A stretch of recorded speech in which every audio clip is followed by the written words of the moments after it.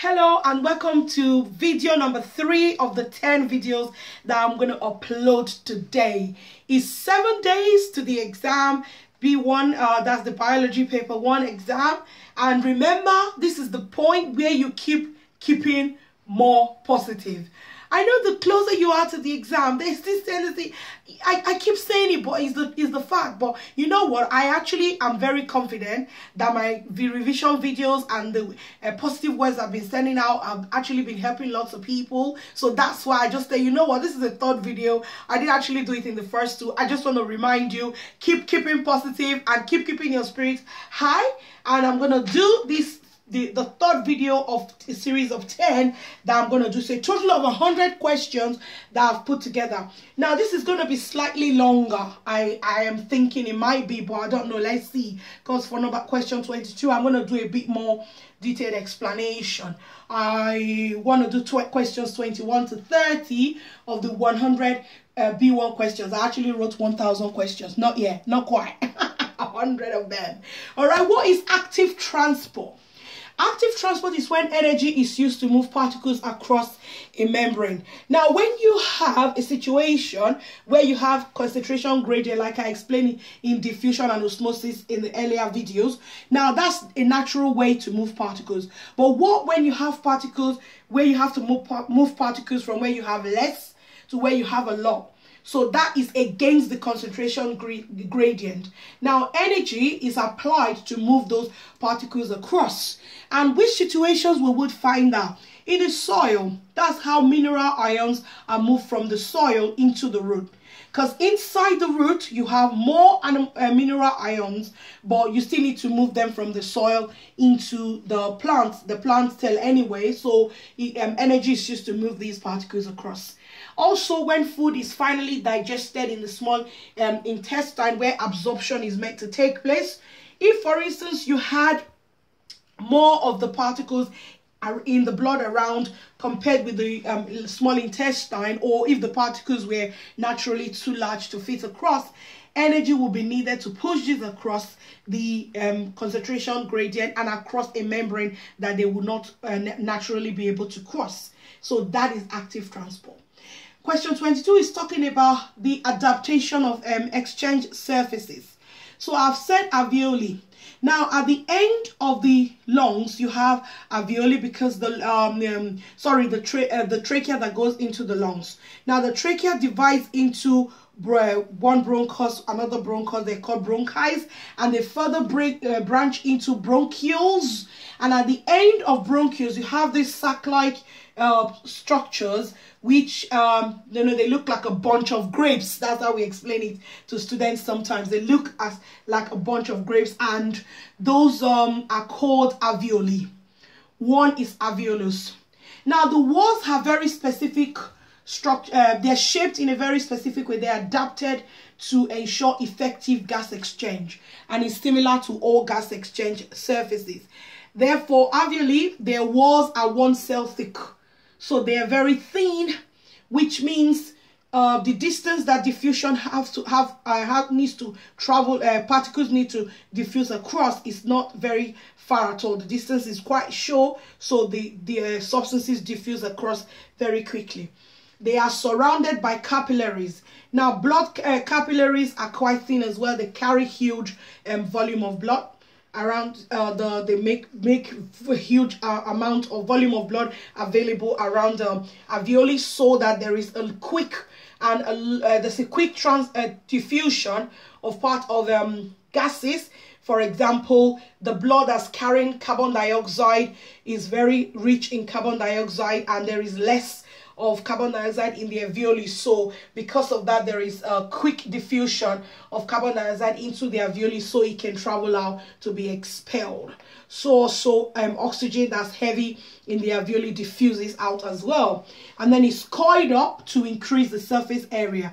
Because they're coiled up tightly into these little air sacs, which we call the alveoli, they then create a large surface area. Because if you were to collect all of them and spread them out, even though they fit into a tiny space, they are actually very, very big. So that means they create a surface area volume to volume ratio that's efficient for this sort of diffusion. It's also the same thing in gills. The filaments and the lamellae, they have the same effect. So more gas particles diffuse from the water into the blood of the fish. Same for leaves in plants.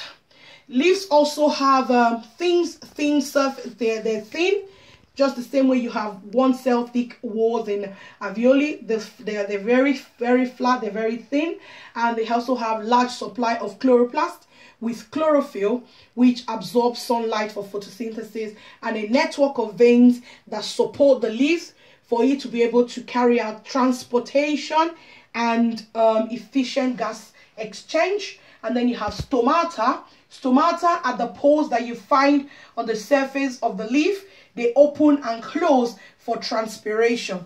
Transpiration being evaporation of water out of the leaves.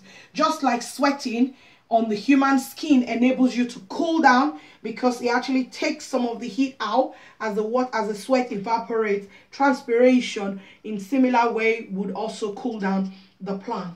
And because when the stomata open, it also allows carbon dioxide to diffuse in for photosynthesis, and oxygen diffuses in as well for respiration.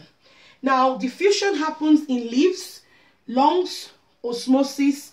Okay, diffusion is this question is about where does diffusion happen. I think I've already explained it, but just to capture it, it happens in leaves, in lungs, and osmosis happens when water is taken up by roots. This question is about why are they important. Without diffusion and osmosis, water and food will not be transported around the organism. For example, photosynthesis happens in the leaves of a plant, so you only have the food there if there was no efficient transport system. So that transport system enables translocation, which is the movement of food around the plant, to happen, and water from the roots to get to all the parts of the plant. So diffusion and osmosis are very important to transport materials around and nutrients around the organism, and also to remove waste materials. Waste materials are removed as a reason of diffusion and osmosis. Now it says for the digestive system, this is quite small, so I'm hoping that you can clearly see it. So it's a quick overview of the digestive system and what happens there. In the mouth, there is chewing with the teeth and mixing with saliva. That's very important because that's the process of mastication. Very important because amylase is in the saliva, and the digestion of starch or carbohydrates begins in the mouth, because amylase is the enzyme that breaks down starch. And then in the esophagus or the gullet, some people also call it the food pipe, there is swallowing. Peristalsis is a rhythmic motion, a rhythm-like movement that's created when the ring-like the ring-like structures that line up the esophagus close and open, close and open. So the one on top will close shut, and the one below it will open, creating a movement that squeezes the food along when you swallow. You have the stomach. There is chemical breakdown of food in the stomach by the hydrochloric acid, and the enzyme, specifically the protease, breaks down proteins into amino acids. There is also mechanical breakdown by the muscular contractions of the stomach. Also, the stomach is a storage. It stores the food for a few hours, but between 3 and 4 for it to be broken down and then for further digestion to happen. The small intestine, very interesting. In the small intestine, you have finger-like projections called the villi, or one is villus. It also creates a large surface area for digestion and absorption to happen. Now, digestion happens by amylase, that's carbohydrates to carbohydrates or starch is broken into glucose. Proteins are broken into amino acids, and that by protease, which is the enzyme, and lipase breaks down fats and oils into fatty acids and glycerol. Very importantly, absorption happens here. Lastly is the large intestine. I just said L. intestine. In the large intestine, there isn't actually digestion, but rather what happens here is when the body needs to absorb more water, if there was less water in the blood, the brain would control the large intestine, so there will be reabsorption of water from the waste that's now being compacted. So it's compacted and is pushed to the outside as waste or feces. All right, question number 26. What are enzymes? Enzymes are biological catalysts. They break down food quickly in digestion. Quickly. They speed up the rate at which food is broken down and ensure food is properly broken down. Now, this is part of question 30. I might as well, I'll come back to it in a minute. Question 27, say, what does denature mean? It means the active site of an enzyme has become deformed, not destroyed, not dead. They become deformed.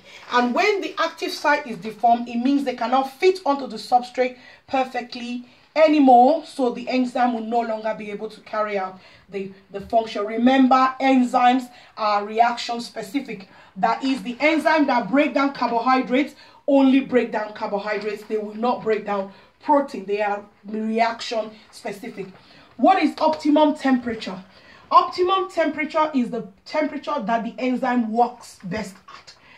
Most enzymes in the body work best around about 37 degrees Celsius because that's the natural body average temperature. But when it starts getting to 40 or above, it becomes denatured. I wanted to show you the active site using it to explain the lock and key principle. It just says that the substrate starch that needs to be broken down, for example, fits into the active site snugly, like a key into a lock or like a jigsaw puzzle. Now, if that happens, I just use that to explain it. If that happens and they fit together like a lock and a key, then you'll be able to break it down. So if this is starch, it would have broken it into glucose. So that's why I said 1, 2, and then 3, where they're completely broken down. Question 30 was to list the different enzymes and what they break down. So amylase breaks down carbohydrates and they break them into glucose, or starch into glucose. And then protease, notice they always have the A's with them. Protease is an enzyme that breaks down proteins into amino acids. And lastly, you have lipase. They break down fats and oils into fatty acids and glycerol. By the way, all 3 enzymes are found in the small intestine.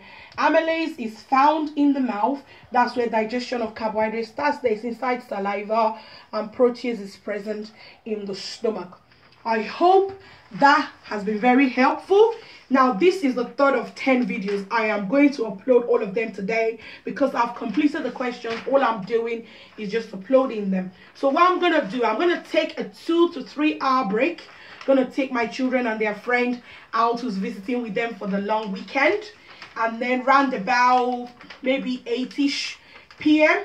I'll upload the other videos, but I promise you I'll definitely upload all 10 videos today because I have all the questions already. If you have any questions, ask me, and please share to your friends. We only have 7 days now. Please share this so people can see it, to just help them to finalize their revision for this GCSE. I can't wait for the result and the outcome we're going to get because it's going to be amazing. I know you can do it. Keep keeping positive, and God bless you.